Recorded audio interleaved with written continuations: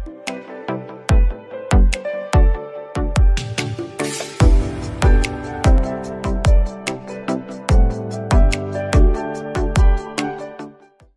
everybody. So things have gone a little slower than planned and we have just crossed the halfway. This is the 6th lecture out of 10.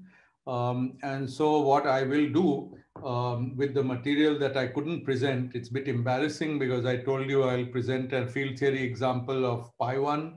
And I also told you I'll present a pi1 which is non-abelian. Actually, there are a lot of pi1s I would like to present and they're all in the book. But I'm going to make them into exercises in somewhat detail, and I'll urge you to do them. Now, a word about exercises. I've stopped sharing that screen. I'm going to show you instead another screen, which is this one. And you see, I have a way of snooping on people's visits to my blog page. I remind you that there is such a page. If you don't have the link, some of you joined this course late, I'll post it again. But the fact is that out of nearly 200 who were attending till last time, not that many have accessed the exercises. 68 visits usually doesn't even mean 68 people. And if you see in the last 2-3 days, it's just 2 or 3 visits per day. So moral of the story is that people are happy to ask me questions, but not happy to work out things for themselves. It's your choice, of course. It's an informal course, but I promise you that you'll learn more if you do the exercises literally by taking each question and writing down the answer, unless you're sure that you know how this all works. Of course, some people attending are experts, but I think from the questions, I sense that many people are struggling with these abstract ideas and are often getting confused about what they mean. And the best way to resolve it is work it out. And the best, example, I don't know if it's already in the exercises or if not, it will be there next time, is to find this famous continuous function on a set of 3 elements. If you've done that, then you've made some progress to understanding topology. And if you haven't done that, then you haven't made a very important piece of progress. Okay, so I like to scold my classes in ISER Pune. This is not ISER Pune. This is much more general. But anyway, that's the scolding for today. And let us now start with the central, one of the perhaps most central themes of the mini course, which is differentiable manifolds. So what are these? Now, for this, I'm first going to do a recap of what we know about Rn in usual topology. I showed you quite explicitly how the usual topology looks like on R, okay, the real line, but we didn't spend any time really working with R2, R3, R4, but now it will be important to do that. So let's take an example just for fun. Let's take R2. Okay, so what are the open sets in the usual topology?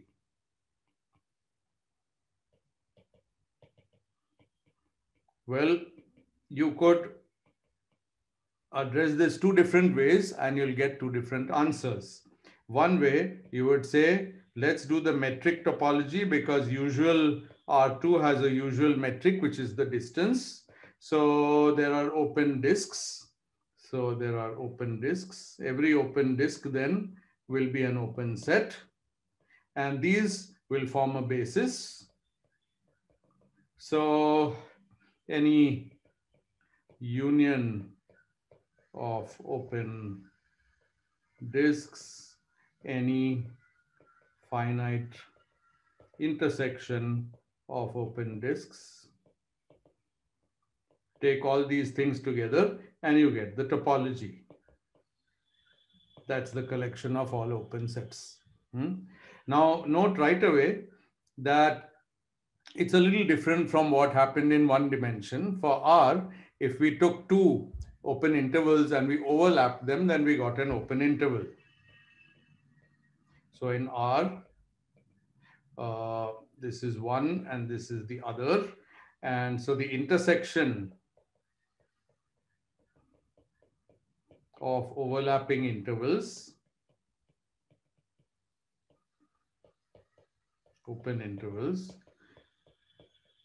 is another open interval. And remember, these open intervals are basically the open disks in one dimension. The set of all points that are at less than a fixed distance from some origin, which would be the center of the open interval. Okay. But in R2, it's a little different. In R2, if I take an open disk and I take another open disk, actually for this, I really want to draw open disks and my drawing is horrible, but I think there's a trick hopefully in my software. Yes, there it is. And here's one and here's another one. This didn't magically become a circle. Okay.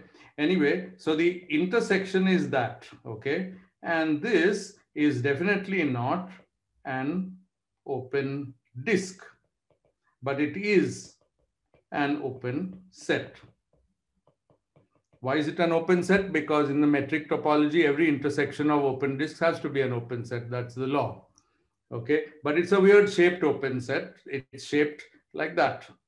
Now, of course, what it does have the feature we would like to expect, namely it doesn't contain its boundary because it's the intersection of two open disks. And because the left one is open, this boundary is not contained. And because the right one is open, this boundary is not contained. So the whole boundary is not contained. So that's good, but the shape is odd.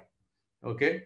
So now you can do lots of things. You can get all kinds of shapes. This is a new feature, right? In 1D, you couldn't have shapes. In 2 or 3 dimensions, you can have lots of fun making shapes. You can intersect 3 of these and you'll get another weird kind of shape, which is this one over here.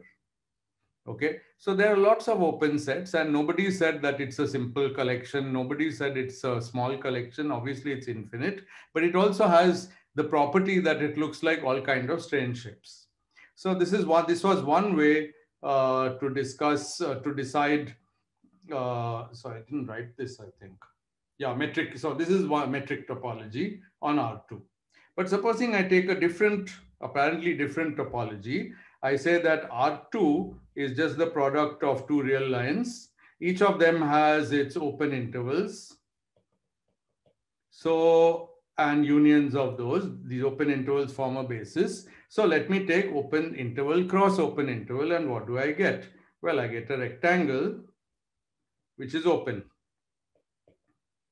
right? In one direction, it's an open interval like this, and in the other direction, it's an open interval like that. If I take the direct product, I get the open rectangle, okay? And just as open intervals were a basis for the usual topology on R, open rectangles should be a basis for the usual topology on R2. But of course, open disks should also be, and open rectangles don't look such a lot like open disks. Nevertheless, it must be true, and actually it is true, that every open rectangle, I hope you understand what I meant by open when I said open rectangle. I mean one that doesn't contain its boundary points. Can be written. This is a provable statement, but it's tedious to prove. At least I don't know one line proof, as a union of open disks. Now remember that in taking unions, you're allowed infinitely many. There's no limit on how many. So you might need infinitely many open disks to make exactly an open rectangle. Okay. The fun part is that every open disk can also be written as similarly as a union of rectangles. Again, making a perfect disk out of rectangles may require infinitely many. Too bad. So the point I'm trying to stress here is that when I have a topology, even as simple a topology as usual topology on R2, a basis can be up to me, and one basis may not look too much like another. Admittedly, there is some resemblance, which is that if I a little bit take this open rectangle and smoothen the edges and round it a bit, it will become a circle, and vice versa. If I take the circle and flatten, it will become a rectangle. The crucial property of these kind of open sets, that they don't contain their boundary, is maintained both for open rectangles and open disks. But it's not that the basis looks anything like each other, and it's not like any generic open set in R2 looks either like an open rectangle or like an open disk. It could look like anything. Actually, frankly, it could be pretty much any shape. This is an important point to mention to avoid confusion, because I think you never actually saw the variety of open sets that R2 contains in its usual topology. Same is true for R3. Okay, and you can get into all kinds of exciting questions because you could imagine a spiral shaped open set, and so there are nice examples in the topology literature, the old literature on topology in mathematics, and you can have very weird sets with very weird properties by suitably combining these basis sets. Okay, so it's not just right away obvious what's an open set. You have to think a little bit, even in the usual topology. Yeah, good. Okay, so that's one point. Another point that I want to make before I embark on this is the relative or induced topology on a subset.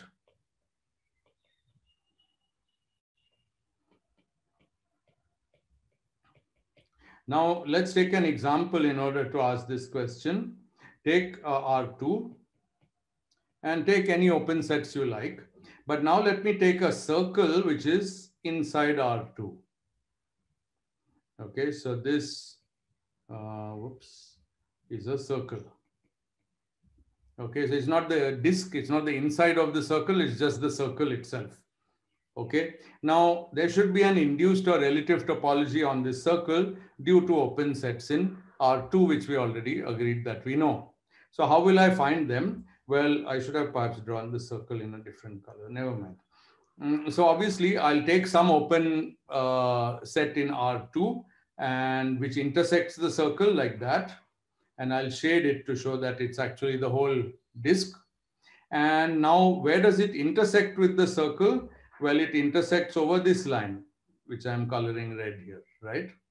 And of course, the endpoints are not included because they are not in this.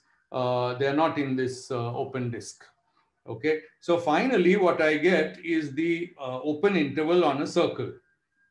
Not very hard to imagine. So you just take that circle and mark off something like this, and this is an open set. So in the usual topology on R2, I can induce something which looks very much like a usual topology on S1, but S1 is a different space.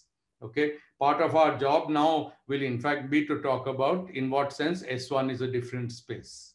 Okay, so I just wanted to make the point that we get it by intersecting open sets, intersecting the given subset. I've said this before probably, but just want to remind you of it, with open sets of the original space. So I have a subset of some original set. The original set has a given topology, so it has open sets. I take those, I intersect with the subset. Wherever it intersects, whatever that intersection is declared to be an open set in the subspace. And it's called the subspace topology.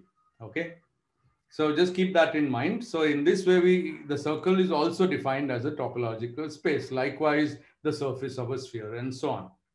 Okay, now that we've done all this, and remember, we've always behaved as if these Rn Euclidean spaces are very familiar to us. Like there's nothing new we could learn about them because what are they? Just direct product of set of real numbers. But let's prove a theorem which relies on topology. Okay. So the theorem, well, we are not going to, as usual, prove it, but the theorem says that Rm and Rn are not homeomorphic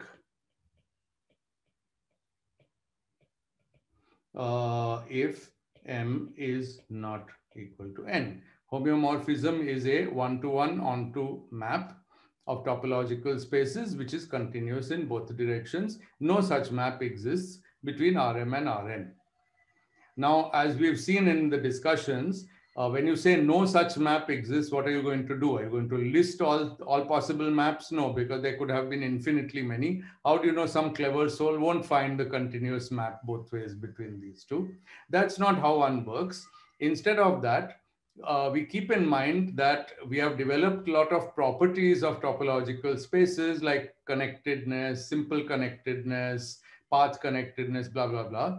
And if any of those doesn't match between Rm and Rn, then they cannot be homeomorphic, because if they were homeomorphic, all topological properties should match.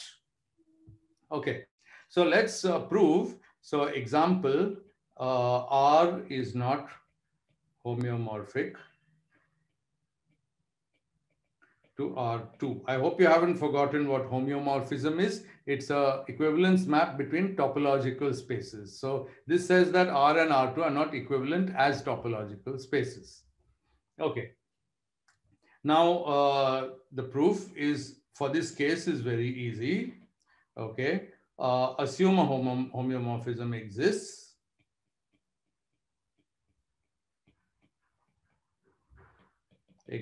So this is the contrary to what we want to prove. Now, delete the origin or any point, point 0 from R and corresponding point from R2.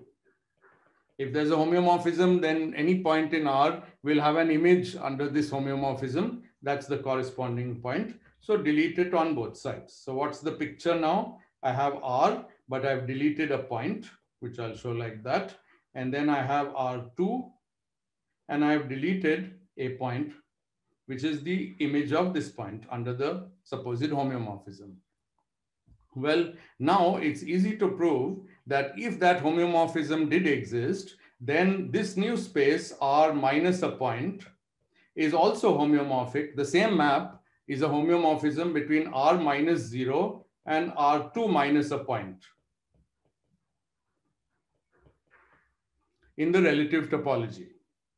So, so this means that there exists a homeomorphism between these two spaces. Because there was one before, I deleted one point following the homeomorphism. It takes a little thought, so don't jump on me yet, but it implies that there is also a homeomorphism between, sorry, this one is not R2, between R minus a point and R2 minus the corresponding point. Okay, but this can't be true because we already proved that the left side is disconnected. R minus a point is disconnected. You can see it from the picture, and it's a union of two open sets, while the right one is easy to prove is still connected. Can't be written as the union of disjoint open sets. Okay, because LHS is disconnected and the RHS is connected.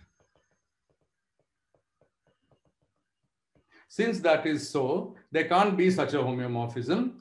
Since that is the case, therefore, there couldn't have been a homeomorphism from the beginning. So we've proved this property. R is not homomorphic to R2. Now, from this, you can pretty much guess how the remaining cases go. But just to have a little fun, similarly, compare R2 and R3. Okay. So supposing there's a homeomorphism, we want to prove again that there isn't any homeomorphism, but if there was one, then it would, if there was a homeomorphism, then there's also one from R2 minus a point to R3 minus a point. Okay, and this point need not be the origin, it's the image of the homeomorphism. But now you see, of course, both sides are still connected. If I remove a point from R2 and R3, they're still connected. But now this one is not simply connected. If you remember, we explained last time what it means to be simply connected. Simply connected is that the pi one is trivial. And in this case, it's pretty obvious that if I have a loop going around that missing point, it can't be continuously shrunk to the constant loop. So this has a non-trivial pi one. However, this is very easy also to see. If I take the volume of space and delete one point, I can still shrink any loop because I can just take the loop away from that point and there I can shrink it. So it doesn't require any work to see that this one is not simply connected. This is simply connected. Therefore, there can't be a homeomorphism between these two. Therefore, there couldn't have been one between R2 and R3. So we've also proved that R2 is not homeomorphic to R3. It's very easy to extend this proof by deleting a line, deleting a plane, deleting something from both sides. And you can eventually prove that. So R in general, I have not proved it. There are people who jump on me for saying things without proof.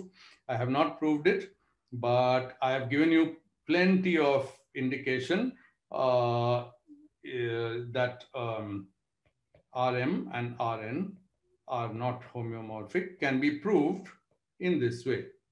There are also steps in my, even the proof that I gave, which you need to fill in. For example, the original continuous function on the original space remains a continuous function in the relative topology on the space after I remove a point. Good. So we've learned something. This is really an important thing. That means that the number M or N has a topological meaning. It would, that is, it can't be changed by homeomorphism. That's the same as the previous underlined statement. Okay, so we call this the dimension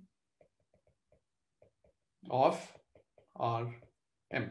So if I take m copies of the real line, then that m is called the dimension. Now I didn't need to do all this to tell you what m is. It's the number of copies. Okay, but the concept of dimension is broader, and we are now going to be dealing with spaces which have a dimension. Okay, in the same sense that Rm has a dimension, we'll find other spaces, topological spaces, not general ones, not generic ones, special ones, but which will have a concept of dimension. They'll also have some other properties, and eventually they will turn into manifolds. Okay, so we'll develop this in now slowly, not too slowly. So now let's consider, okay, so next let's prove the following result. Let's look at the circle S1, which I told you can be thought of just as a subset of R2 in the usual topology. And let's look at R. Now R we decided has dimension 1, and S1, we haven't proved anything, we haven't even defined what is its dimension, but looking at it, it looks pretty one-dimensional. That's why we put the 1 on top. Okay, it's a circle, and everybody knows, so to say, that a circle is one-dimensional. So here we have a circle and we have a real line. They have the same dimension. I'm just talking a little intuitively and with motivation now. So could they be homeomorphic? At least it's worth asking. Okay, we've seen that you can't change dimension by homeomorphism, but maybe you can have a homeomorphism between S1 as a topological space and R as a topological space, both in the usual topology.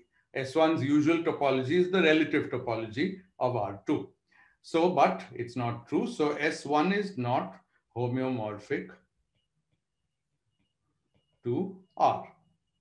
Okay, and this can be proved in a similar manner as above, except that now we don't invoke the concept of dimension. We don't compare spaces of what seem to be different dimension, but still we can play the same game. So take S1 minus a point, and you can easily see that it's connected. But take R minus a point, and of course it's disconnected. So again, if you understand these facts and if you verify them, then you'll see that S1 is not homeomorphic to R. So S1 minus a point would look like this. And you can see that it's connected, but you can also prove it. It's not the union of disjoint open sets in the induced topology on S1. Okay, but R has its usual topology, and of course it is disconnected when I remove a point.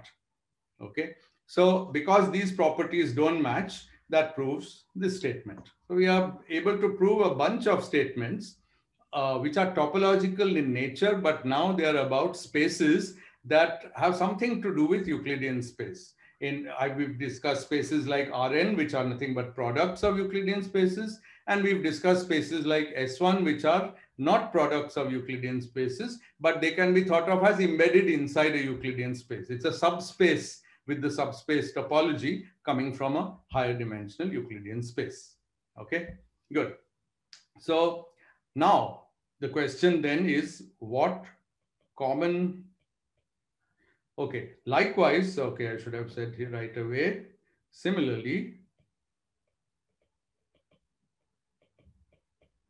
S2 is not homeomorphic to R2. Now R2 is the plane and S2 is the true sphere, what we call the surface of a sphere.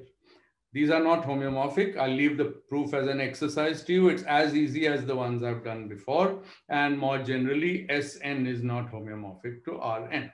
So now comes a motivational question. What is the common property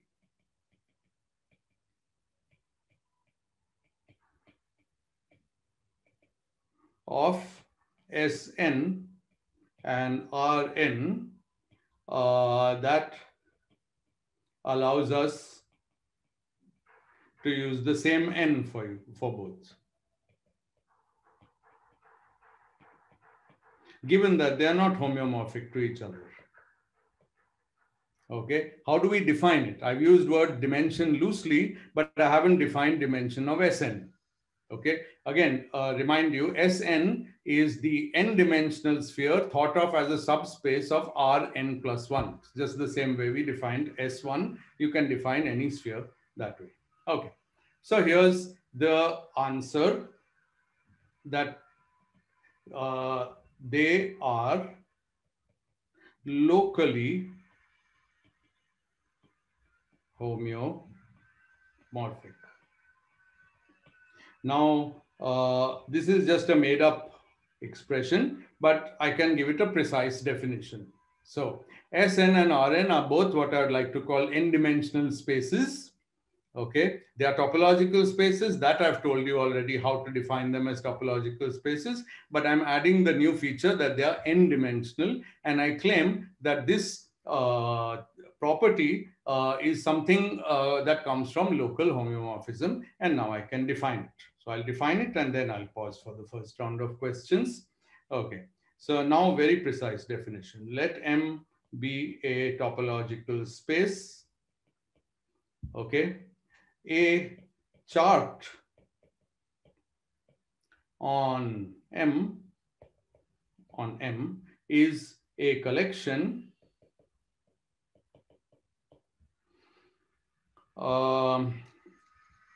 U phi n, where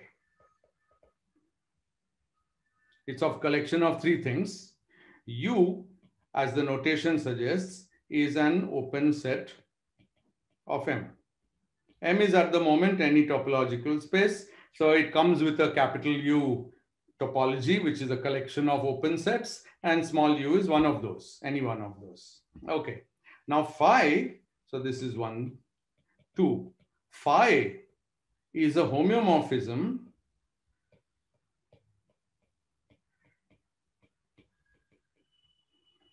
from U, this open set, to its image phi of U, which is in which is a subset of Rn.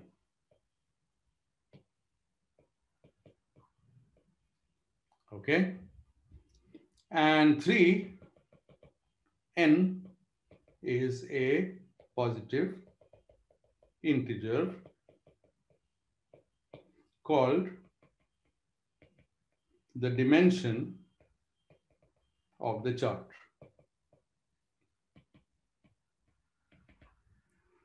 Okay, so what did we do with this? We'll draw a picture and it will hopefully become a little clearer. Okay, I've taken a topological space M. I picked a particular open set, small u. It's already given by the topology. By adding a homeomorphism phi associated to an integer n, I'm assigning a new structure to it, which is called a chart. So that open set is then a chart. But the chart is not just the set, it's the set and the homeomorphism. But what does the homeomorphism do? It maps that open set of M into Euclidean space Rn for some n. Okay. Now notice that because phi is a homeomorphism, first of all, phi can operate both ways. Phi can also, it's one-to-one and onto. So this open set U is being mapped in a one-to-one and onto way on phi of U, which is a subset of R. Okay. So if you want, you can picture it like this. Here's my topological space M. Here is my Rn. Okay. Here I pick a subset called U, and phi takes it to a subset of Rn called phi of U. Okay. So every point inside U has gone to a unique point inside phi of U. Okay. But phi is continuous and it's one-to-one and onto, therefore its inverse is also, and its inverse is also continuous. So it's both ways continuous. That's part of saying it's a homeomorphism. Now, in general, this thing is not always possible. For example, if my M was the abstract topological space of my table, lamp, desk, and laptop, then there's no homeomorphism from any subset of it to a subset of, to an open set of Rn. Remember that I can't choose my phi of U arbitrarily. Why? Because phi is a homeomorphism and U is an open set of M. Okay. Therefore, phi of U is necessarily an open set of Rn. So this image can only be an open set of Rn. Okay. I might be able to take a U in some small topological space with 3 elements and map them to a point in Rn, but that's no good because a point is not an open set in Rn. Then I won't get a homeomorphism. Okay. So this singles out certain topological spaces M, in which such a thing actually exists. In a general topological space, there may be no chart. Okay. Now, if we want to use words, we can say a chart is a piece of a topological space with a homeomorphism that equates it to a piece of Euclidean space. And this is exactly what I meant here when I use the word locally homeomorphic. Okay. So once I have this concept of a topological space having a chart, then I can start to talk of dimension, because the dimension of this chart is the n, such that the image of this map of this open set, which is this one, is an open set in Rn. Okay, and I emphasize that although there are many types of open sets in Rn, they are all n-dimensional. Okay, points, lines, things like that are not open sets in Rn. Okay, so that's the definition of a chart, and very roughly what it says is my M is something that's like Euclidean space locally. And now if I take many of such charts and piece them together, I can reconstruct my full topological space M such that every part of it has a homeomorphism to a part of Euclidean space. Now that's very good, because that's the thing that's going to lead us to a manifold, which I'll define next. So I'll turn to questions now, and then we'll get on to manifolds. I also haven't told you what is the goal of studying manifolds. I'll tell you that in a minute. Yes, Agam, in R we could have knotted open sets, absolutely. Yeah. Okay. RM. Yeah, exactly. Dhruv has answered the question. So the point is that bijective map by itself cannot distinguish Rm from Rn, but it won't be continuous in both directions. That is what, and that continuity is what captures the topological property, and that's why topology was important, and that's why we spent so much time talking about abstract topology. Even though finally we are talking about our old friends Rm and Rn, we are talking about them in the language of abstract topology, and it's only in that language that they are not equivalent. You need topology, the concept of open sets, to say that they're not equivalent. Yeah, yeah. Kaushalesh, please, lot of patience. Holographic correspondence is not a homeomorphism between Rn and Rm, I assure you.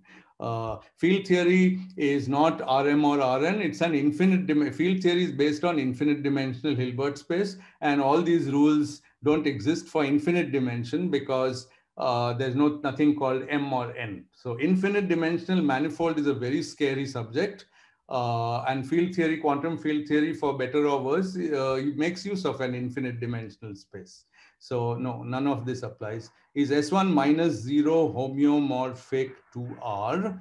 Yes, it is actually. I think I'll come to that later. Yes, hyperbolic spaces, I don't know. Anything which is n and m dimensional is not homeomorphic. Thank you, Sanjana. Yes.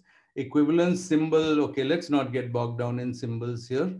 Please, you have to understand the context. There are only so many equivalence symbols in life. So I'll use whichever one I can use. Can the dimensions of different charts for the same topological space be different, Amog? Very good question. And the answer in general is yes. Okay. You could have a topological space which has different open sets, have different dimensional charts. Okay. And that one isn't going to become a manifold. So this is sort of the point.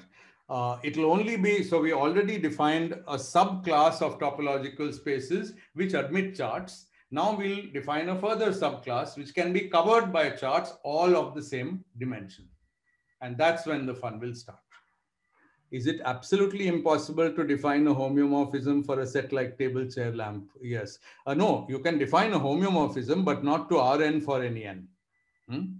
That's the problem. You can probably define it to 3 copies of a point, but that's not Rn. That's the whole difference. Yeah. N points of R1 are mapped on a single point on S1. Yeah, we don't need more proofs of S1 and R1 not being homeomorphic. I've given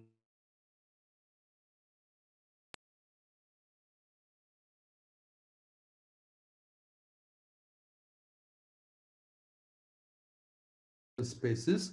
So when we are defining a homeomorphism from U, which is an open set in M, the sentence didn't end either. So what is the question? Sorry. Everything is right so far. What's the question?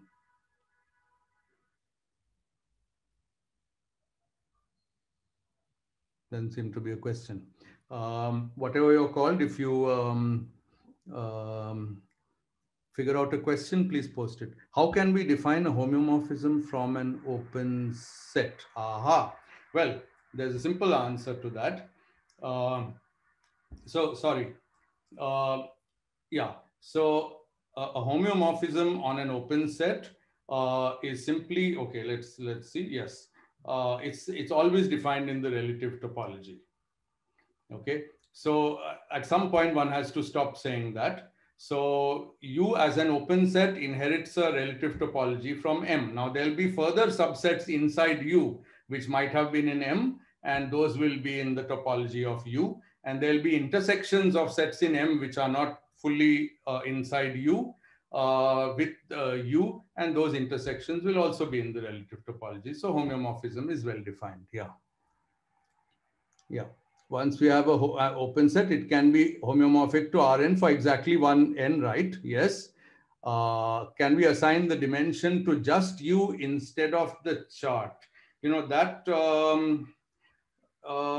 okay. I mean, it's slightly just words, Neil. But I think first thing is, of course, yeah, it can be homeomorphic to Rn for exactly one n. That much is true. You know, how you want to assign the dimension, I mean, it's assigned to the chart. Let's just say that, okay?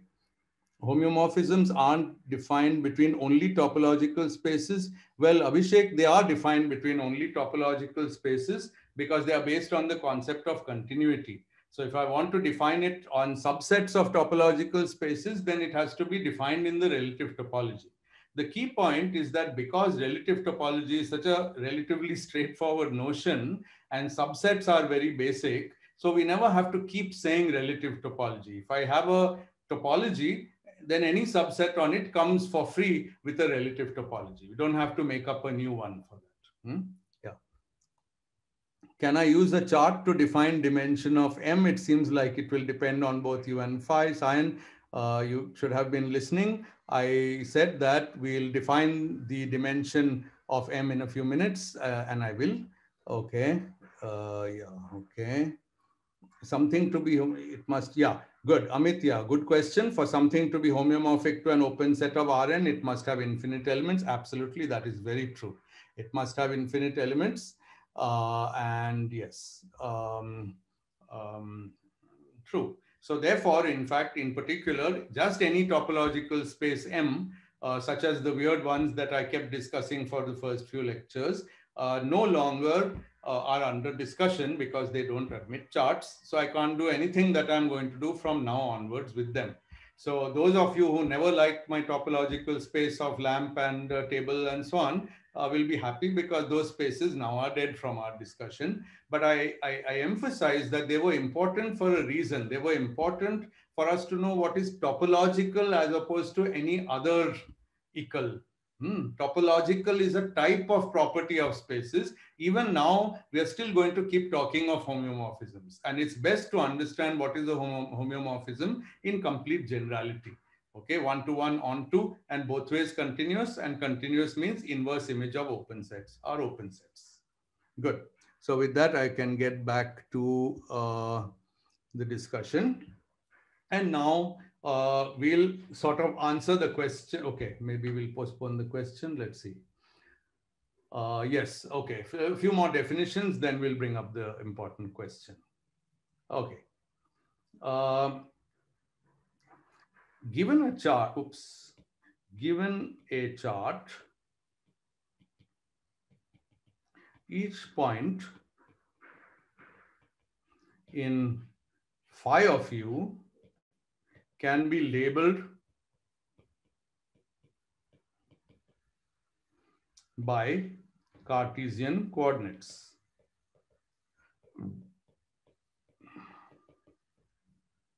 Of Rn. The beautiful thing about Rn, because it's a Cartesian product of real lines, and each real line has a coordinate number, a number x. So x1, x2, xn, x3 up to xn will be the coordinates of any point in Rn. Okay. So we've achieved something interesting. We didn't have any labeling of points in a topological space or in its open sets, right? But now, because of this chart, we have a labeling of points in phi of u.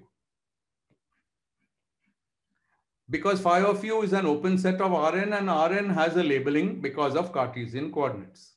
Now, phi is invertible. Phi is a homeomorphism. It's one to one and on to. So I can invert it pointwise. So every point in this phi of u goes to a unique point in u. So I can use the same coordinate, which was labeling the point in phi of u, as a label for the point in u. So let's write it. The coordinates, this is the definition. This is now actual definition because it's a definition of coordinates of a point in a chart of a topological space. That's not necessarily Rn. The coordinates of a point P in an open set U, which is a subset of M and is open in the topology on M, are the Cartesian coordinates of the point phi of P, which is in phi of U, which is a subset of Rn. So I'm assuming that we know what are Cartesian coordinates, but we don't know what are coordinates in general. And this fact allows me to define the coordinates of a chart using Cartesian coordinates in Rn. That's very beautiful. Okay. We can go further as P varies. Oh, okay, never mind that. I think there's no need to say. Some of the fine points are in the book. Huh? Please look those up yourself. Okay, good. Okay. Okay, now the key point. This is the whole reason. Until now,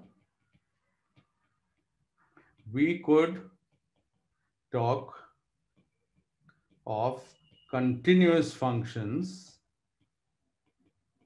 in an arbitrary topological space.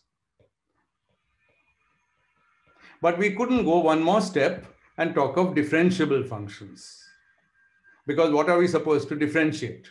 Okay, we don't know calculus because an arbitrary topological space doesn't know calculus. We don't know what it means to take a limit of this minus that and divide by the distance and take that distance very small and so on. So how do we differentiate things? For continuity, we didn't need any of that. We needed a very simple concept relatively, which is inverse image of open sets is open, then the function is continuous. But how do we talk of differentiating it and talk of functions which are differentiable? And now we are going to be in a position to do that in a minute, but already we can do it. So if we have a function on M can be differentiated locally in a chart by differentiating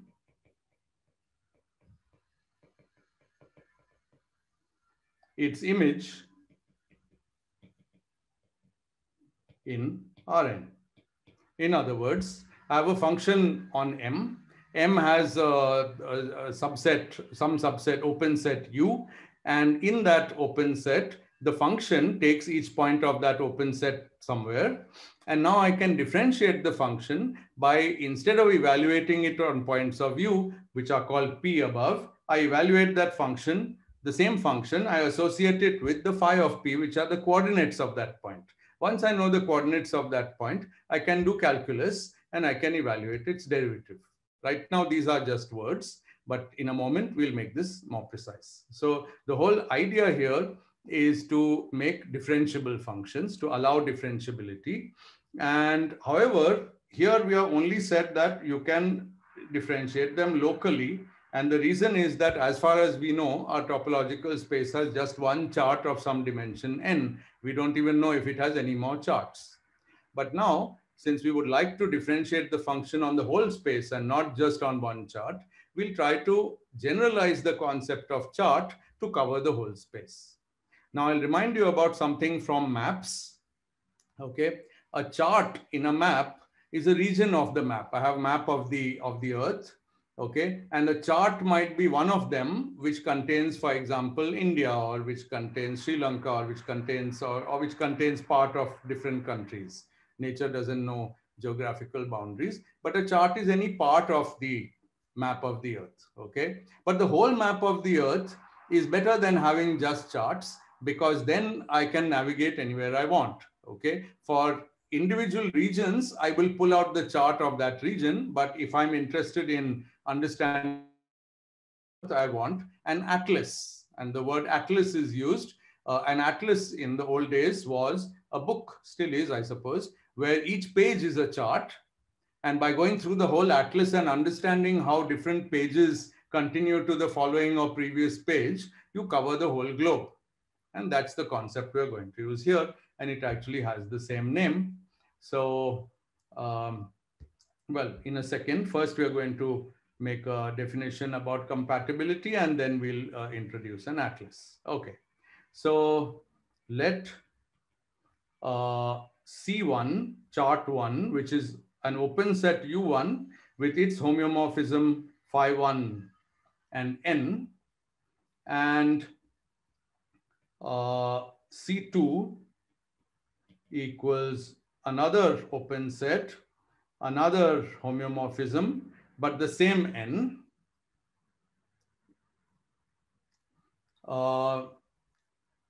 Okay, so now we want to compare these two charts in case U1 and U2 overlap. So remember how the atlas was made. I just told you that first I make a chart, then I make another chart, then I have to have a rule that I know how to go from the first chart to the second chart.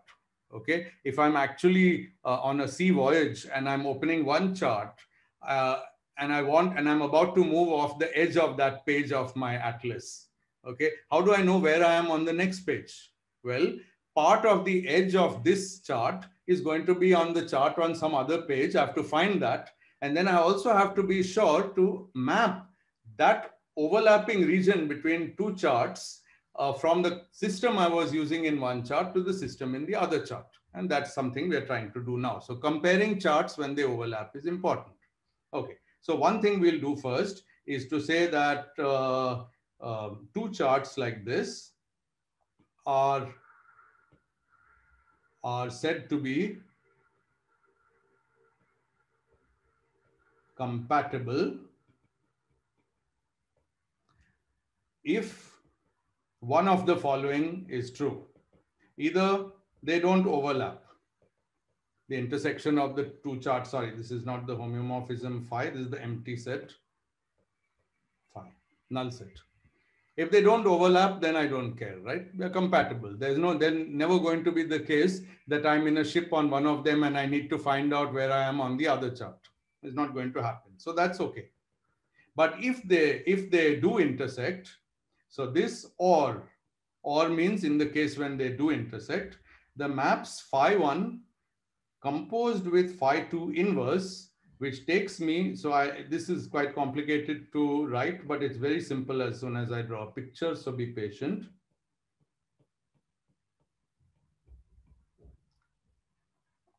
And the reverse.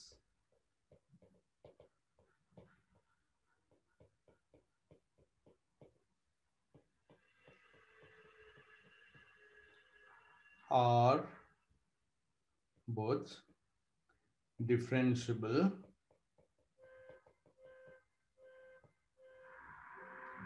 functions. Now, before I explain all this, let's just note that differentiable for physicists and mathematicians has slightly different meaning. Mathematicians often encounter, actually so do we, functions that can be differentiated once, but not more than once. Okay, the function might have a discontinuity in its first derivative, then its second derivative won't exist at that point. Okay, so we use the word C infinity. That means infinitely differentiable. That means it can be differentiated any number of times. If you don't want C infinity, if that's too strong for you, you can use C superscript j, where j is any integer. And if say j is 2, then it means they can be differentiated twice. Okay. So, so we'll assume that. Okay. So what was this about compatible charts? Well, as soon as I draw a picture, everything which was a little complicated up there will become clear. Here's M. And here's open set U1 and here's open set U2. Okay, I'm taking them to intersect because if they didn't intersect, there was nothing to understand. They're called compatible if they don't intersect. Now, notice that if they intersect, then I should mark out the intersection region, and that's here. Okay, now U1 is part of a chart C1, which comes with a homeomorphism phi 1, which takes it to phi of U1, which is in Rn. No, not which is a subset of Rn.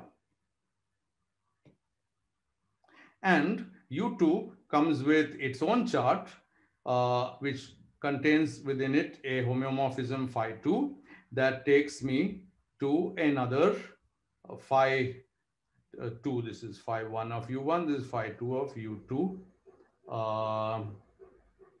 also in subset of Rn. Okay, now what about the overlap? Now comes the interesting thing. Obviously, this overlap region, which you see here, is mapped by this homeomorphism, and it will go to some sub part of this image, right? Because the whole of U1 goes to this whole thing. So therefore, since U1 goes to this, so some part of U1 is going to some part of this. At the same time, this overlap can also be mapped by phi 2 because it's also in U2. Okay, and since U2 is being mapped to this, therefore this is mapped to some subregion which I can identify here. Okay, now how do I label these? Well, this shaded region is the image of U1 intersection U2 under phi 1. So this is phi 1 of U1 intersection U2. And this shaded region, likewise, is phi 2 of U1 intersection U2. Now, if you stare at this for a while, you will get that nice comforting feeling that, well, look, M is a topological space. I don't know much about it. I don't know what I can do with it. I don't know if I can perform standard operations on it. But this space here is just a subset of Rn. Nothing to be afraid of. Once it's a subset of Rn, it has coordinates and I can do calculus. This is also. So do I have a map between them? Well, yes, I do. Because phi1 is a homeomorphism, phi2 is a homeomorphism. That means that phi1 inverse composed with phi2 and phi2 inverse composed with phi1 are both maps. But in fact, they take me from Rn to Rn. So from here, I can go along this using the map phi2 composed with phi1 inverse. What does it do? It takes this region. It says, very good, this region is in the image of phi1, so I'll take it back here. That's phi1 inverse. Then now that I'm here, I can go with phi2 here. That's this phi2. So the composition of phi1 inverse and phi2 is a map from this shaded space to this shaded space. And because these were homeomorphisms and they're perfectly invertible, therefore there's no problem in defining phi1 inverse. It's all 1 to 1 and on to. Not only that, there's another map which goes the other way, which is phi1 composed with phi2 inverse. Okay. Now, if you go back to this definition of compatible, you see that phi1 composed with phi2 inverse was a map from phi2 of this to phi1 of this. So it was this lower map. Sorry. This upper map. It was this one. And phi2 of, sorry, I keep getting confused. Anyway, you know what I mean. Phi2 to phi1. So phi1 composed with phi2 inverse is this one, right? And then phi2 composed with phi1 inverse from this to this is this one. Okay. So pictorially, it should be much clearer. What I'm now saying is I have n functions of n variables, because what is phi2 composed with phi1 inverse? Let's now give things a name. Supposing I label points here by x and points here by y, okay, n component vectors, then phi2 composed with phi1 is just a set f of x, okay, and phi1 composed with phi2 inverse is just f inverse. Well, I can just call it g of y, which are inverse of each other. Okay. Now, what is this f of x? It's a n component function. That means n independent functions of n independent variables. And now we know how to differentiate such a thing. Okay. We just differentiate each one of the n functions and take its gradient with respect to all the n variables. Those are the derivatives. So we can more conveniently write this as fi of xj, where I and j are from 1 up to n. Okay. And so I can certainly define del fi by del xj, del fi del 2fi by del xj squared, del 3, any number of times. I can define it, but it may or may not exist, of course. These are certain functions. If these derivatives all exist, then the functions are infinitely differentiable and I have compatible charts. Okay, I hope that was clear. So compatibility of charts says that whenever I have two overlapping charts, then the functions between their image with one homeomorphism and the other are related by a differentiable, are basically differentiable. Okay. I didn't use physics language yet, but if you want physics language, I can tell it to you in another way. This is an abstract space like the surface of some lumpy bumpy thing, which I don't know how to study in physics. Okay. What I do is I paste on it a sheet of paper, which I cut out from, which I just cut out and I paste on it. Okay. That's this process. That's this homeomorphism. Pasting is a homeomorphism. Okay. Then that way I can label all the points here by my piece of paper, and whatever I've done, I'll call it x coordinates. Now some other person will come along to your lab, and on the same surface, she will paste a piece of paper, a different piece of paper, which has different numbers. For example, a given point here might be at the point x1 equals 0 and x2 equals 7, but it might be at the point y1 equals 3 and y2 equals -9. Okay, because different person has cut out a different sheet of paper and pasted it there. Then this F is basically the transition in going from one coordinate system to another. So it's what in physics we call a change of coordinates. Okay. I see there are a few questions. Let's look at them quickly.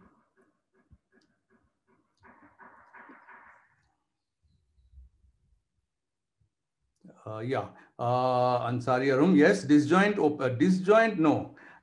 open sets in M cannot have non-disjoint open set images in Rn. Remember the homeomorphism property, but reverse is okay. If they are overlapping open sets, they could have disjoint or overlapping images in Rn.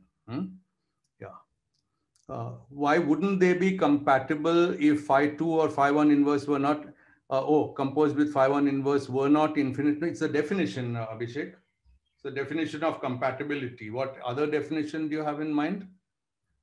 The definition of compatibility is that if phi2 composed with phi1 inverse and other way around are both infinitely differentiable, then the two charts are compatible. Otherwise, they are called non-compatible. So I don't understand your question. Is the definition. What is the advantage of using manifolds over embeddings of the surface in 3D? Very good, Agam. This is a very broad and general question, and it eventually lands up in the field called algebraic geometry. Basically, you're still a little too early with that question because I haven't defined a manifold, but there are many ways to define a manifold, and the way I'll be defining it is what we might consider the intrinsic way. Namely, I'll define a manifold without any recourse to any embedding in another space. Okay.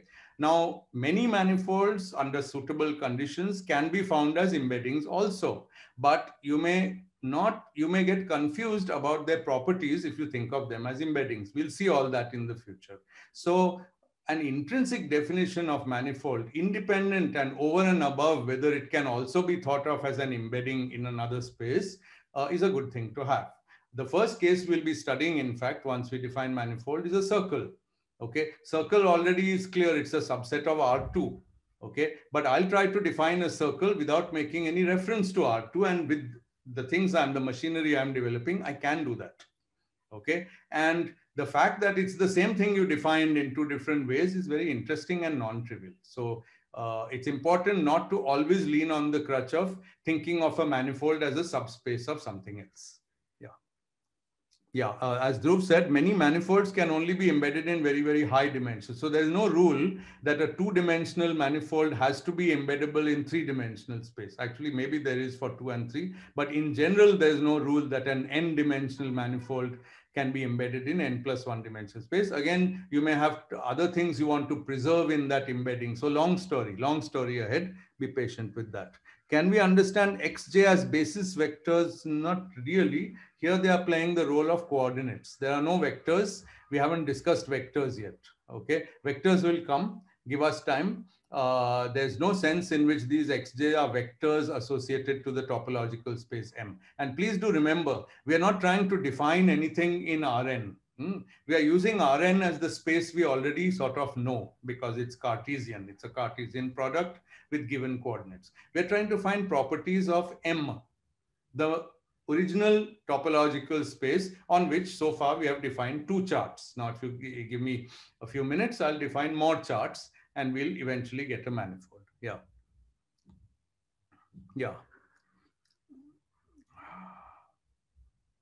Oh, no, even Abhishek, even if they were finitely differentiable, they would still be compatible. They'd just be called CN compatible.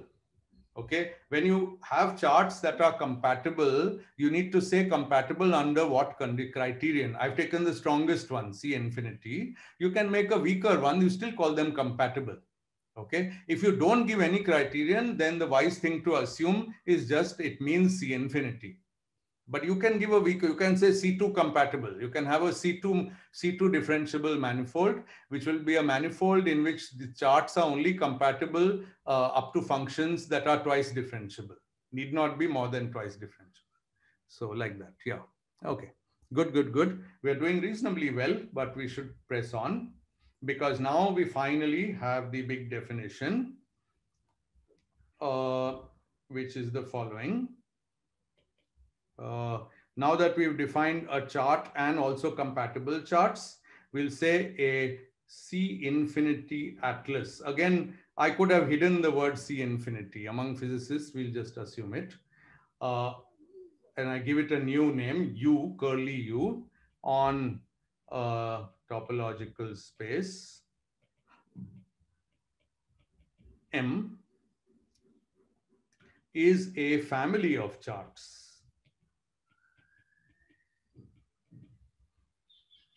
U alpha, comma, phi alpha, N. N is the same in the family. U alpha are different open sets for different alpha of the original space M, and phi alpha is the homeomorphism that takes U alpha into a open set of Rn. Okay, so it's a family of charts such that all charts in the family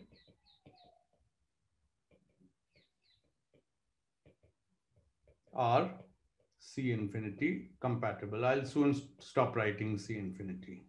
So that means it's a family like this. Okay, but this is one property. All charts are C infinity compatible. Two, the collection U alpha is a cover of M. We've defined cover already. It means that if I take the union of all these open sets, it contains M.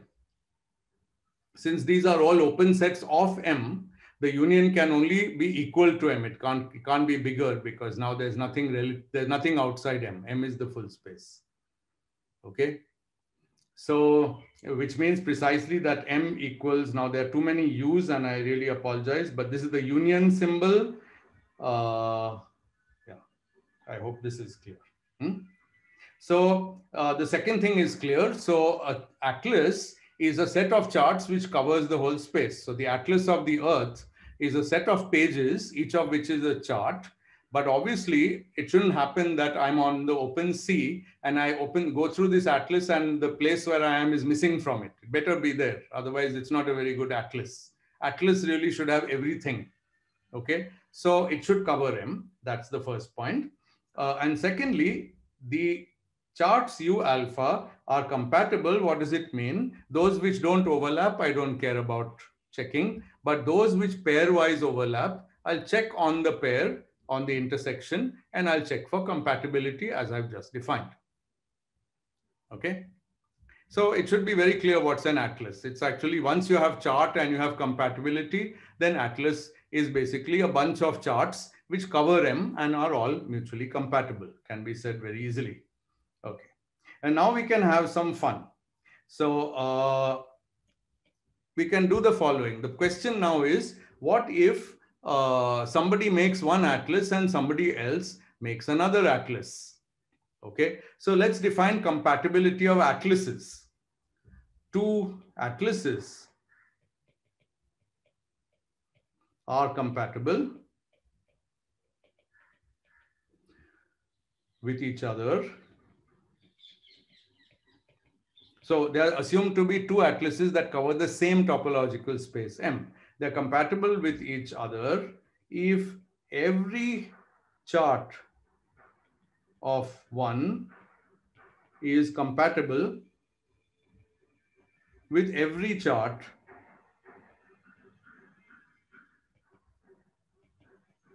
of the other. Okay, remember, these are two atlases that cover the same space. So obviously the charts of one and the charts of the other will have overlaps. Okay, some overlaps. So on those overlaps, there should always be C infinity compatibility. Then the two atlases are also compatible. Now, if we continue thinking about our poor sailor on the high seas, she has two books. Okay, one may be an atlas published in Italy and another atlas published in Spain. Okay, now they're different atlases. They're written by different people, by previous voyagers who compiled the atlas, and this person is trying to navigate with both. Now, why this person wants to navigate with both, we won't ask for now. Maybe the crew members, some can read Italian, some can read Spanish. So they want to navigate with both. Okay, so now it should be possible that I have pinpointed where I am on one page of one of the atlases, but now I wish to go to the other atlas from where I am, so that I can then hand over the duties to the sailor who can speak maybe the other language, Spanish, and will use the other atlas. So now I better look for charts in that second atlas which overlap with the chart I'm on, and hopefully if it's compatible, then I can put myself not only continuously but differentiably in the other chart of the other atlas and continue from there. So this is compatibility of atlases. Now an interesting theorem which is not immediately obvious, you need to spend some time thinking about it. For atlases, compatibility is an equivalence relation.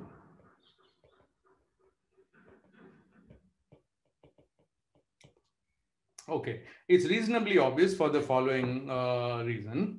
What is the equivalence relation? Remember, first of all, it says that the given object should be equivalent to itself. So obviously, if I have an atlas, my charts are already compatible with each other.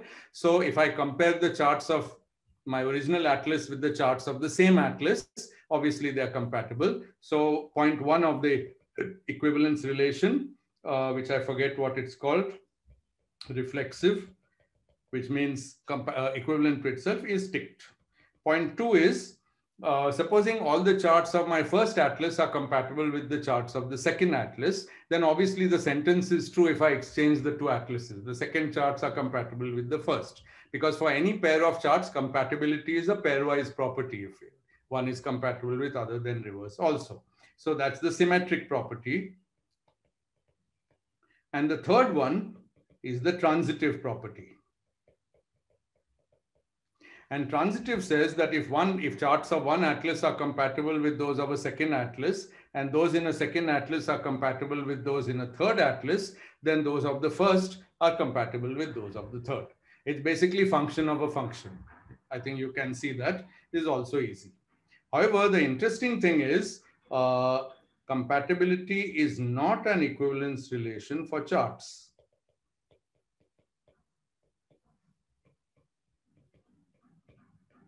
And I'll actually leave this as an exercise.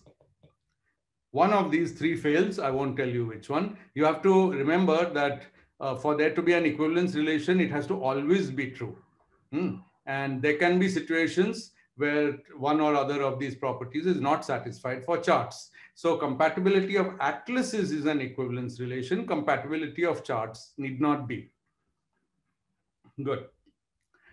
In fact, if you want to entertain yourselves and do a little self-study, think of your sailor who has only a few charts, no complete atlas, and could get into trouble if they're given some limited amount of compatibility and they assume equivalence relation, they can get in trouble. I'm not going to give you more hints than that.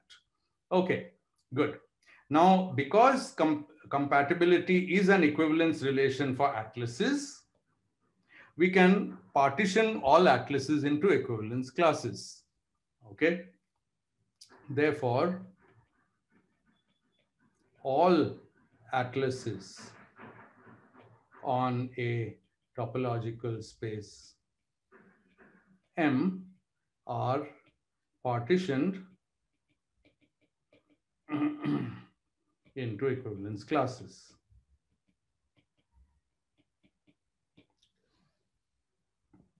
Okay, very good. Within an equivalence class, you have all the different atlases which are all compatible with each other.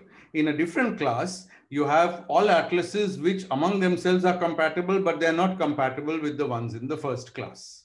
So two incompatible things. Okay, now that's a bit weird. You may ask, could there have been two incompatible equivalence classes of atlases on the Earth? Well, if they're correct atlases, then surely not. Okay, any atlas which is compatible, any atlas which is correct will be equivalent under compatibility to any other atlas, because, right, I mean, that's pretty obvious. Now, this analogy shouldn't be taken too far, because compatibility here is with reference to differentiable functions. So it's a little stronger, but it's almost apparent that it's very unlikely to find an incompatible atlas with another one. It doesn't seem like you necessarily can find that. Okay, well, true and not true. So definition: a differentiable manifold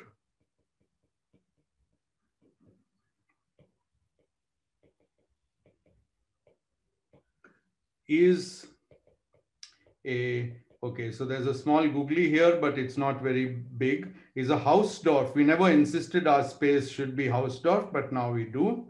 That's part of the definition. I hope you haven't forgotten. That was a simple definition, that if there are 2 points in the topological space, they can be enclosed by completely disjoint open sets. Okay. So,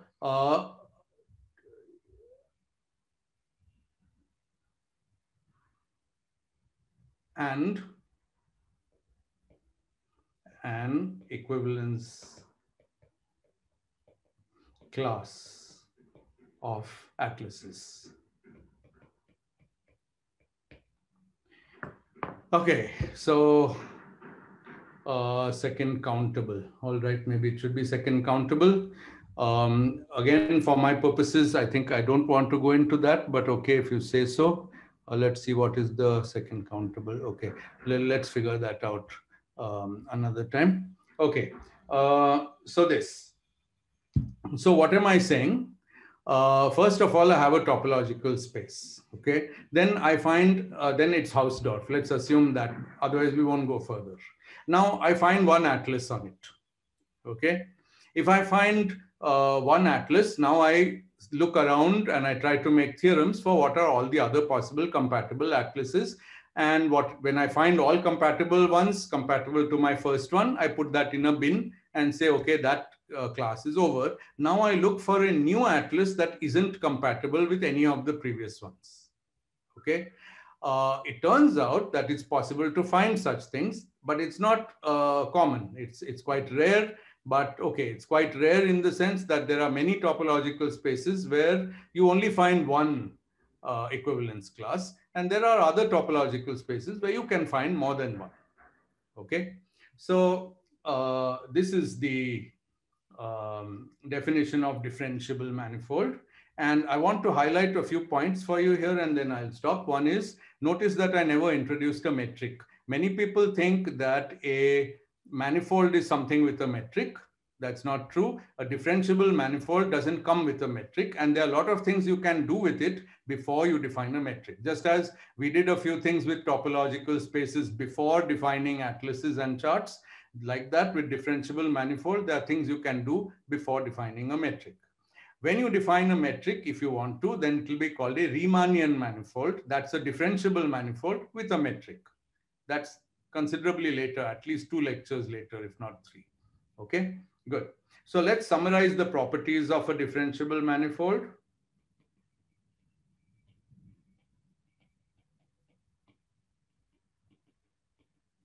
One, locally Euclidean. This is the same statement that there exists charts. It's covered by charts. Okay. Every chart is nothing but the statement that it's locally Euclidean, because it's a homeomorphism which sends that part of the manifold to a subset of Euclidean space. Okay.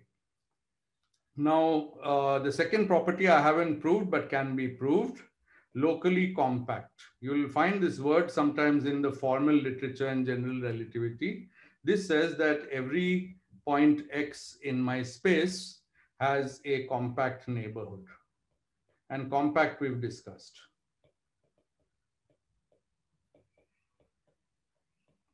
Every open cover admits a finite subcover. Okay. Okay. Then there are a few more properties. I think I don't need to list them here. They are in the category of obvious things that we can bring in when we need to use them. Okay, and we'll say also notation is that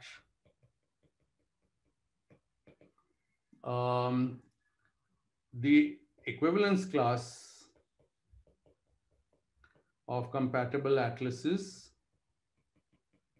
or each rather, let's call it each equivalence class of compatible atlases on M is called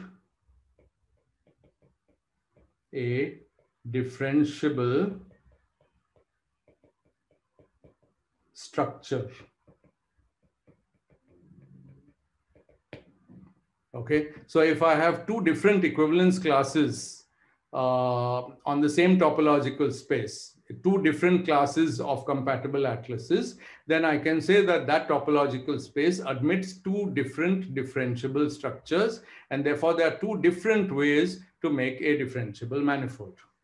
Okay, because each differentiable manifold is one equivalence class. Given the space, I pick one of the equivalence classes, that's a differentiable manifold. I pick another, it's a different differentiable manifold, but the points are the same because the original M was the same. Even the topology is the same. It's only the differentiable structure that's different, which is the structure of charts that's different. So you see how different kinds of possibilities exist. Okay. And now I think the most important thing before I close is to give a few examples and hope that you'll consider the rest on your own. Okay, so one, Rn itself is a differentiable manifold. In this case, I can cover it all with a single chart. Okay, because the whole of Rn is an open set in the usual topology on Rn, because the full set is always an open set. Okay, and then the homeomorphism to Rn is the identity. It's a trivial example. Okay, but now we are trying to take this thing to more complicated spaces. So now we are going to say that the circle is a manifold. When I say a manifold, it will mean differentiable manifold. Few times I might say differentiable. Likewise, when I say space, I always mean topological space. Few times I would say topological. Okay. So you may ask, S1 defined as what? So let's define it as x squared plus y squared equals 1 as a subset of R2. Defined by its embedding in R2. Okay. It gets the relative topology.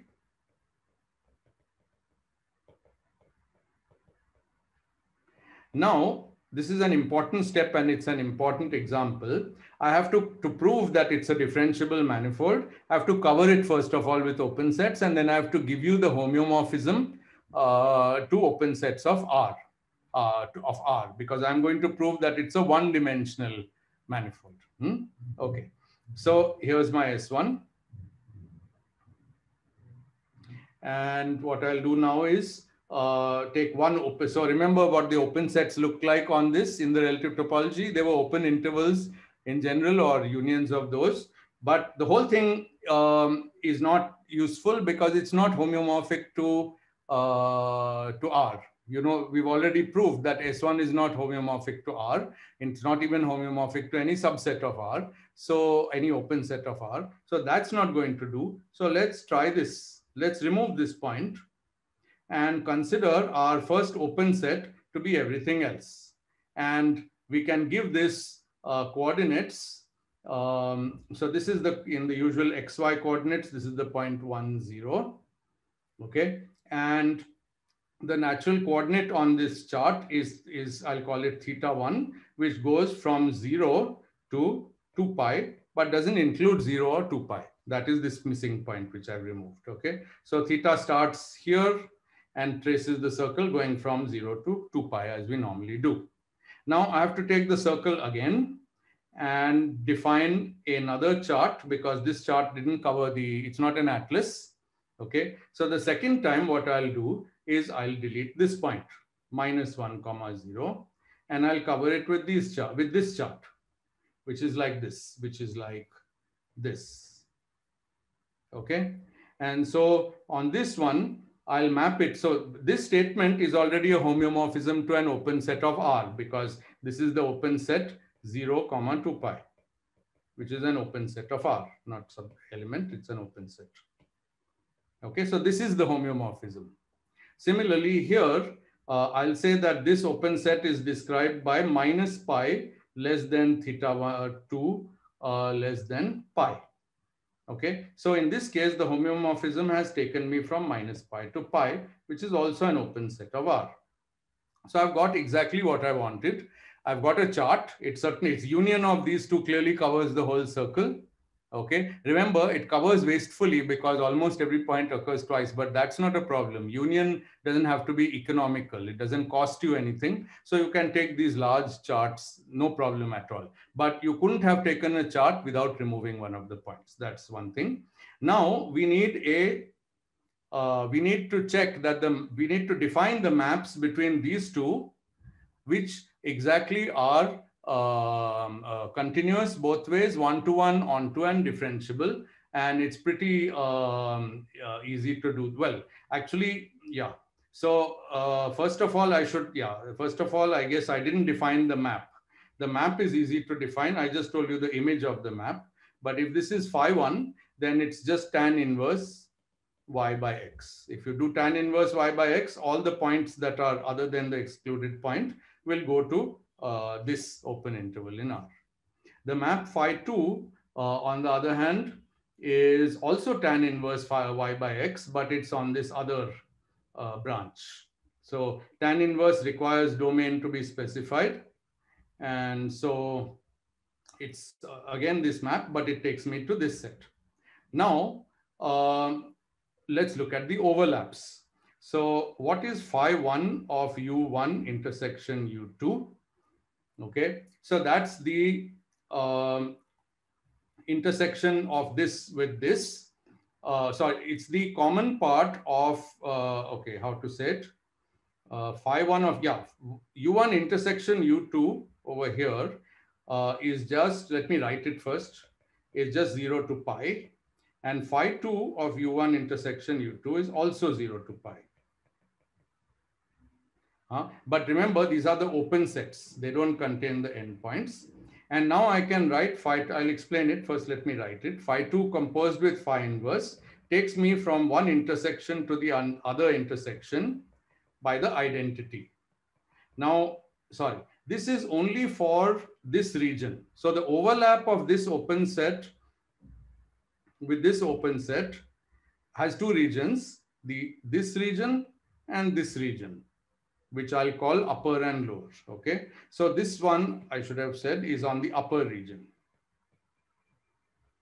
So on the upper region, it's straightforward because here theta is going from 0 to 2 pi. So in the upper region, it just goes from 0 to pi. And here also theta just goes from 0 to pi. So the map between them is the identity, and that's infinitely differentiable and invertible and everything. So it's very good. The lower region is a little more complicated because for the lower region, phi1 of u1 intersection u2, that's again the same tan inverse thing. This takes me from pi to 2 pi. You can see that in the figure, this part in this figure is pi to 2 pi. But the same region in this figure is minus pi to pi. Okay, so phi2 of u1 intersection u2 is minus pi to pi.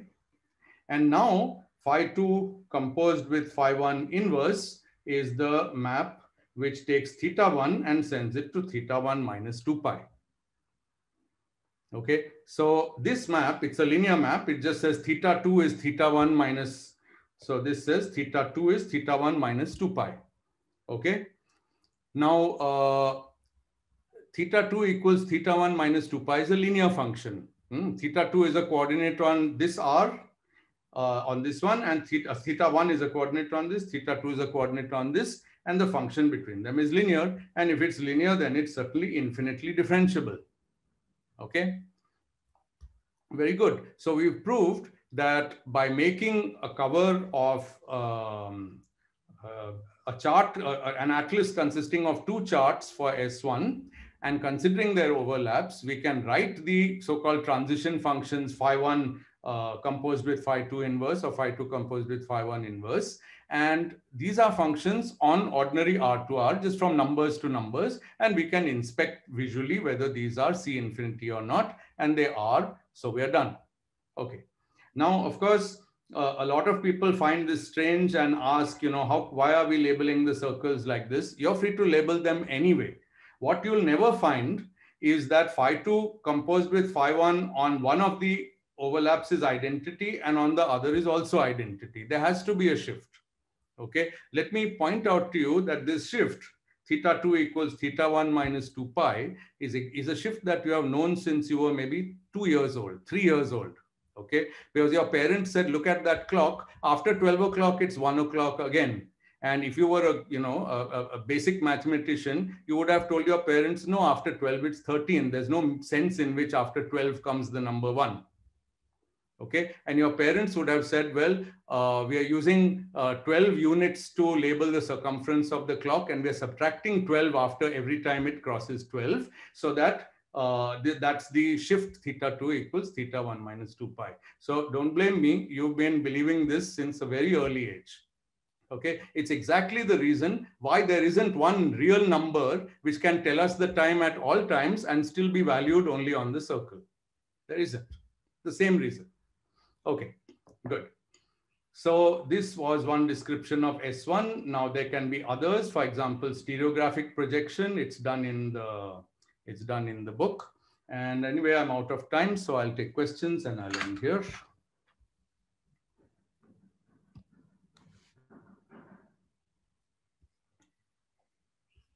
Yeah, Agam says a metric does exist in Rn, which is at the heart of the manifold. No, it's not quite at the heart of the manifold. That's the whole point. Remember that a homeomorphism is a continuous map, but a continuous map doesn't preserve distances. Continuity exactly is what we otherwise call stretchability. Rubber sheet, remember rubber sheet? Okay, so there's no sense in which given an arbitrary atlas, okay, there's no sense in which the metric of Rn can be transported to the metric of this manifold M. It's an extra thing which we'd have to define. So yes, Rn comes with a natural metric, that's fine, but it doesn't transport in any natural way to my topological space. And I didn't need it also. Remember, I've defined a differentiable structure and now I can differentiate functions. And in fact, next time we'll spend time differentiating functions, lots and lots of possible functions that you can differentiate. They can be from a manifold to Rn or from a manifold to another manifold. Okay, and we can differentiate them and there's no metric brought in. Okay, so in general, no, there's no natural metric. Maybe it will help you if I say the following thing. Supposing I would take two spheres and I would set up all these homeomorphisms and everything to have charts and eventually have an atlas. I make an atlas. You can guess what I would do with the two sphere, right? One chart could be the whole, everything except South Pole. Other chart would be everything except North Pole. And each one will map to some region of R2. And then I'll do the same overlap stuff as I did here, except I have two angles, latitude and longitude, except one, instead of one. Okay. But supposing I have the same sphere and now I push it in one place so it gets a dent. Okay. That fact is not captured by this. As a set of points, S2 is S2. So S2 with one metric and S2 with another metric are different metric spaces, but they're the same differentiable manifold. Their differentiable structure is the same. The atlases of one are compatible with the atlases of another. So that's the reason why metric is not a natural thing. Yeah, good. Okay, some discussion on that. We are able to define coordinates for these charts only because we assume the existence of maps from open sets of these to that of Rn. Absolutely correct. Thank you, Achal Vinod. Supposing I have a Cn atlas, is it obvious that we can also construct a Ck atlas where k is less than n? I believe so. I think that's correct, Pratesh. I'm not sure, but never really needed one. I think it's true. You just have to, anyway. You see, if it's an atlas and that means it covers M. And if it's Cn, then already it covers it with homeomorphisms such that on overlaps they are Cn. Now, if I want it to be Ck for k less than n, I can add more charts to this atlas. It's free to add more charts. I'll just get a more complicated atlas, but the original atlas will do. Okay. Yeah. Can I give an example of the case with different differentiable structures on the same topological space? Kiran, good question, but please wait, patience. Yeah, on a lighter note, Dhruv says parents should teach modulo 12 arithmetic. They did teach it to you. The moment they taught you that after 12 o'clock comes 1 o'clock, and like an obedient child, you said, yeah, so obvious. They taught you modular arithmetic. They may not have known it. You may not have known it, but it's still true. Yeah. Rn with a point removed is a differentiable manifold. Sure, yes, it is. Now we'll come. Sorry. There's a new issue. It will be a manifold with boundary. We haven't talked about manifolds with boundary. It's a little extension of what I'm doing. So let's not, is the minimum number something like a topological property? Not really. Tanmay, it's an interesting, do we not, let me first answer Sivani's question. Do we not take charts of different dimension because the image in Rn is not homeomorphic? Well, charts of different dimension cannot have a homeomorphism to the same Rn in the first place. So if you remember, compatibility of charts starts with the fact that I have two charts, both with the same dimension n. Okay, if I have two charts of different dimension n and m, then each one has a homeomorphism to Rn and Rm respectively, and now I can't consider. So now it's just not an n-dimensional space. I can have more general spaces which are not differentiable manifolds, which have different dimension at different places. I'll give you an example if you want. Consider a plane and a line through it. Okay, the union of these two things. Okay, so along the points on the line, it looks like one-dimensional. Along generic points on the plane, it looks two-dimensional. At the intersection of the plane and the line, it looks three-dimensional. Sort of, not really three-dimensional. It actually looks two-dimensional in one direction and one-dimensional in the other. So, you can have that. You can just glue, you can weld together spaces of different dimension if you want. It's not very interesting from our point of view. Minimum number of charts, Tanmay, let me get back to that. So actually, there's something I wanted to define and I'm wondering if I defined it yet. I didn't mention maximal atlas. So yeah, I don't know where in my notes is maximal atlas, but I know it's somewhere. Give me a second to search for it.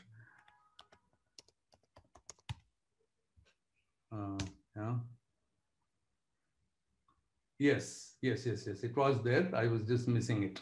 Okay. So comment.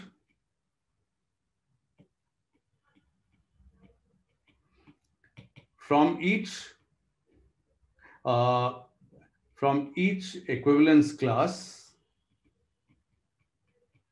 of atlases, we can pick a unique one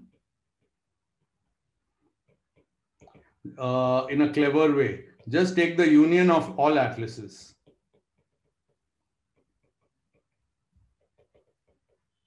The union of all atlases in a class is again an atlas, and this union is called a maximal atlas. Maximal atlas is that any class in which the maximal atlas lies, all other atlases are contained in the maximal one. Okay. So what's the point of this? Well, you may think it's wasteful. And again, sorry to keep bringing your parents into this. If you were really making charts using chapati and you were taking union of all possible chapatis, you would run out of flour and run up a big bill. But on the other hand, mathematical charts are completely free. Doesn't cost anything. Okay, not even paid for by your tax money. It's actually free. Okay, so you don't have to look for a minimum set of atlases for your definition, for a minimum set of charts for your definition. On the contrary, the best bet is to take the maximal set of charts. Just take every chart you can think of that is compatible with that. So unlike a sailing ship, there's no weight limit. So just add everything. You get a maximal atlas. Good thing is now you can say a differentiable structure on a manifold is a maximal atlas. It makes the definition much simpler. Now, this was a slight digression to the question of somebody which has vanished now. Minimum number of charts, something like a topological property. So minimum number of charts, I don't think is a very interesting property. I could be wrong. For physicists, obviously, it's interesting because it saves us work. So, you always try to use the minimum number of charts. And in fact, let me say that in physics, you often get away with 2 charts. I mean, how many examples we know where 2 charts is good enough? We also often lie in physics and use 1 chart, secretly not explaining why it looks like 1 chart. Of course, there are also spaces which are interesting, but still homeomorphic to our end. So we can use 1 chart. So there are a lot of different things one can do, but we should do them case by case. I wouldn't like to state any general theorem about number of charts. Yeah. Yeah, regarding equivalence classes of atlases, can we say that an atlas of Earth would be a different class to an atlas of Mars? No, you can't even compare them because the space M is different. Or in all this discussion on differentiable structures, atlases, charts, we fixed the space M. We only, a chart was one open set of that space with its homeomorphism. Then an atlas was many open sets of that space which cover the space. Then another atlas which is compatible is an atlas for the same space. The original set of points is the same. Now, of course, if you want to be very mathematical, I mean, Earth is S2 and Mars is also S2. So in that sense, you could identify, you could say that, well, they are homeomorphic to each other. And so now I can make atlases which are compatible for both. But it's one topological space. As soon as you change your topological space, you can't compare atlases. So a differentiable manifold is first a topological space, secondly, a maximal atlas on it. Only those 2 things, nothing more. Yeah, good. Okay, I think I addressed everything. The only one was Kiran's question. Can I give an example of the case with different differentiable structures on the same space? Actually, it turns out there are some famous spaces where it can be done. It's very interesting, but these are called exotic differentiable structures. That means there's one which is the obvious one, which occurs in physics, and then there are others which are difficult to define and exotic, but they are incompatible atlases to my physics one. So the fact that there are multiple differentiable structures possible on the same space is not that exciting for physics, but it's a very important exotic result in mathematics. I'll list a few examples when I do examples next time. Yeah. Okay, thank you all.